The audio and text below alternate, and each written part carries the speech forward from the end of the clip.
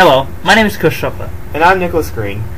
We are engineering students at the University of Connecticut, and our Engineering 1166 project is entitled Using Microneedle-Based Immunization to Administer the Influenza Vaccine.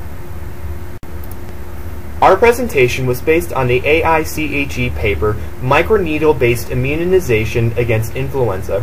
The authors are listed below, and the link is also listed. Our presentation will begin by describing what the flu virus is and how the influenza vaccine works. It will continue by explaining the general drug delivery process and current drug delivery methods used. Finally, our presentation will explain how microneedle-based drug delivery works and the advantages to using this system. The influenza virus is a common cause of serious respiratory illness worldwide.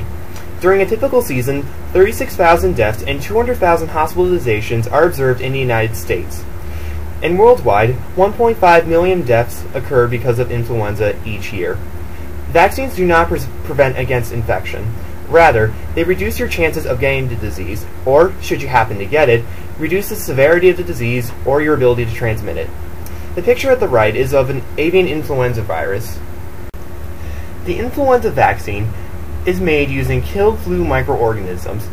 The flu microorganisms are usually killed using chemicals or heat.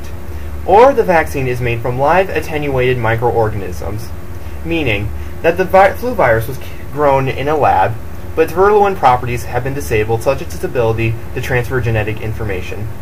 The flu vaccine is grown in the fertilized chicken egg, so if you have an egg allergy of any kind, you cannot receive the vaccine. Each year, the flu virus mutates at a very high rate, so last year's vaccine will not work. So, the vaccine is modified to fit the common mutations of the virus each year. And over to the right, you'll see a microscopic image of the influenza virus. Drug delivery is all related to the immune system. When a vaccine is injected into the body, it is seen as a foreign invader. This will cause the B cells to start producing antibodies to kill the vaccine.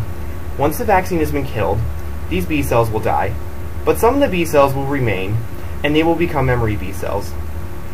Meaning that when the actual virus attacks the body, it will immediately recognize the virus and kill it. This is the principle behind vaccination. Without these memory B cells, vaccination would not be possible. Two methods are currently used by doctors worldwide to administer the flu vaccine. The first is a flu shot. The flu shot is an injection of killed flu microorganisms into the body. The second is a nasal spray, also known as flu mist.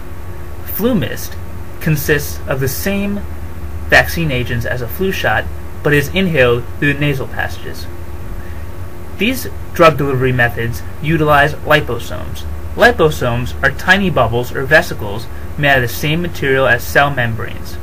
Liposomes can be filled with drugs, such as the flu vaccine, and can be used in drug delivery to deliver drugs for the flu and cancer. A diagram of a liposome is on the right. Microneedle-based drug delivery serves as a new way to facilitate and enhance the flu vaccination. This system uses a patch composed of dozens of microscopic needles, or microneedles, dip-coated with the influenza vaccine. This patch is covered with these microneedles and an adhesive material which will allow the patch to be stuck to one's skin.